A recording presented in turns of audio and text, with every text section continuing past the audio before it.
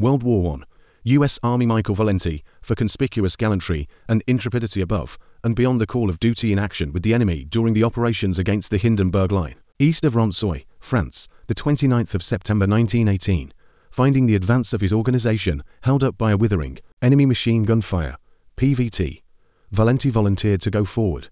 With utter disregard of his own personal danger, accompanied by another soldier, PVT, Valente rushed forward through an intense machine gun fire directly upon the enemy nest, killing 2 and capturing 5 of the enemy and silencing the gun, discovering another machine gun nest close by, which was pouring a deadly fire on the American forces, preventing their advance. PVT. Valente and his companion charged upon this strong point, killing the gunner and putting this machine gun out of action. Without hesitation, they jumped into the enemy's trench, killed 2 and captured 16 German soldiers. PVT. Valente was later wounded and sent to the rear.